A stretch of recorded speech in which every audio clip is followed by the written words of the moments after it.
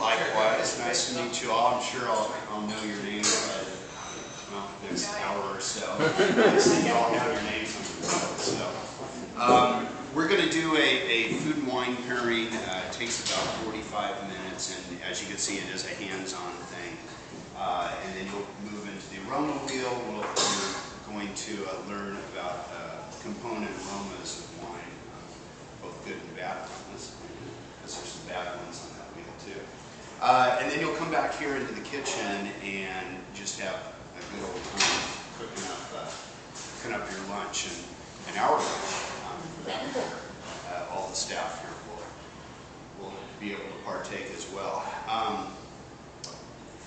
One of the things that you're going to be scored on for your Iron Chef competition is the wine that you pair with the food.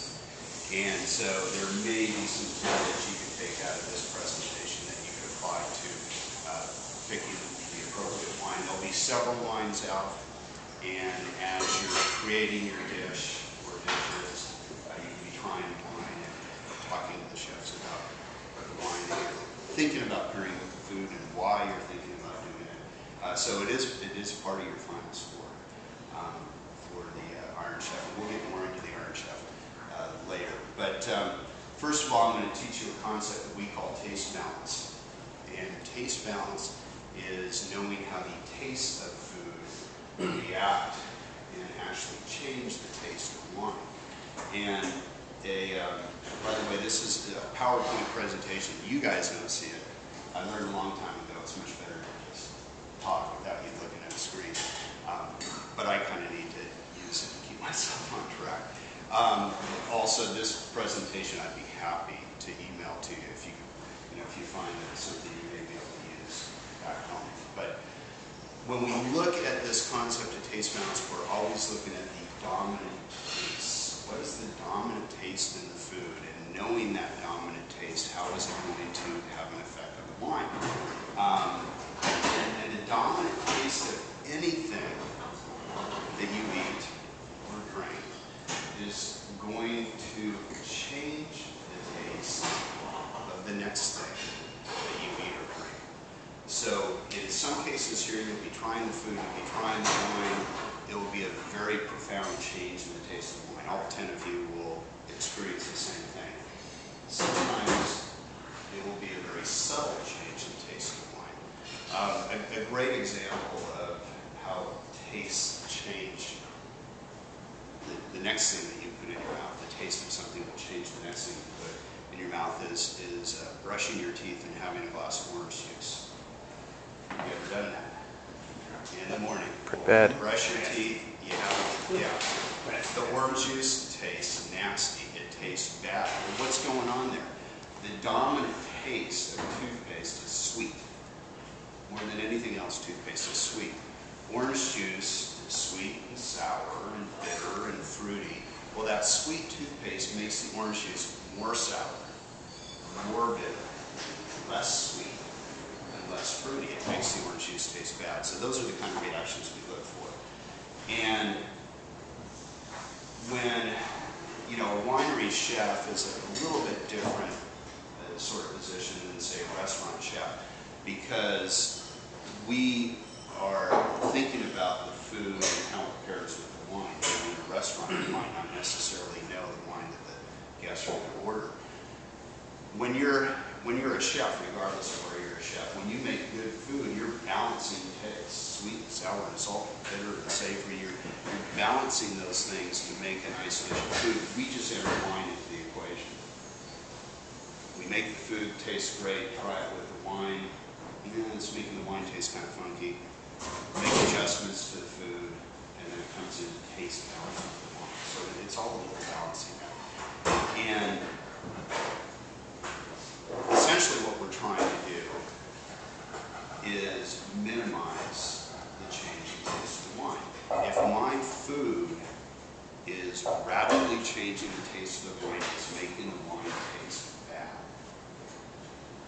It's making the wine taste bad. I can't take a bad glass of wine and make it taste good with my food. But I can take a good glass of wine and make it taste bad with my food. Now sometimes the food and the wine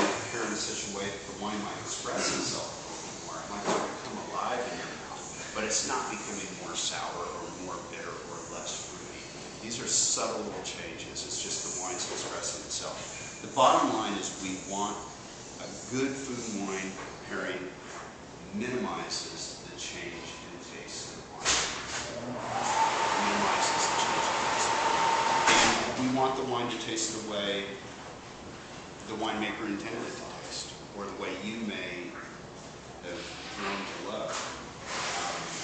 A particular glass of wine that you love to drink on a special occasion. You might buy this $200 bottle of wine once a year because you love it, and if the food that's paired with it makes it taste like something else other than what you've grown accustomed to, that's bad for you. So we want to minimize the change in taste of the wine. We taste 5 things. There are 5 basic tastes. Thousands of flavors. We'll talk about flavor more, but we taste 5 things.